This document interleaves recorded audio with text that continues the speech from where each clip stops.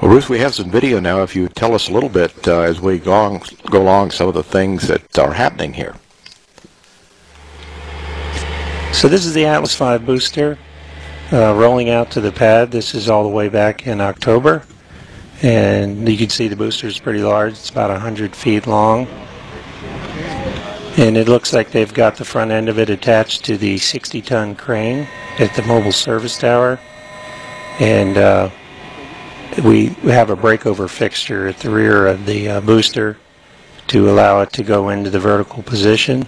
And you see a good shot there of the RD-180 engine and the twin nozzles. So the booster is positioned over the fixed launch platform, and it's aligned and lowered down onto the launch heads. So this is the Centaur stage. You can see the RL-10 engine there, built by Pratt & Whitney Rocketdyne. This is a cryogenic stage, liquid oxygen and liquid hydrogen, and it'll be hoisted atop the interstage adapter, which is on the booster. So this is the fully encapsulated LDCM spacecraft. Encapsulation occurred at the Astrotech facility on Vandenberg Air Force Base, and then it's set up on top of the transport trailer and moved out to Space Launch Complex 3.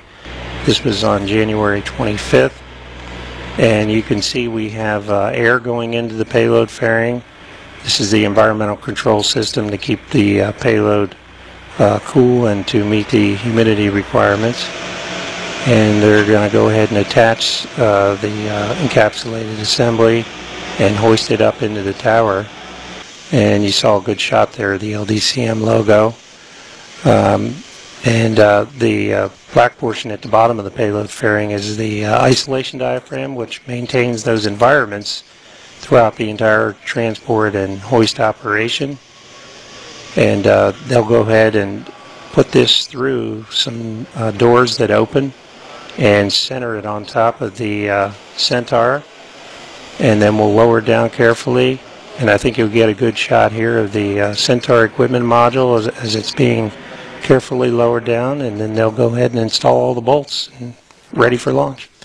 Ruth, thanks very much, and best of luck to you and the Goddard team, the Orbital Sciences team, and the entire NASA Launch Services program that's here, been working on this for quite some time for today for a launch that has held the schedule here at the end pretty well.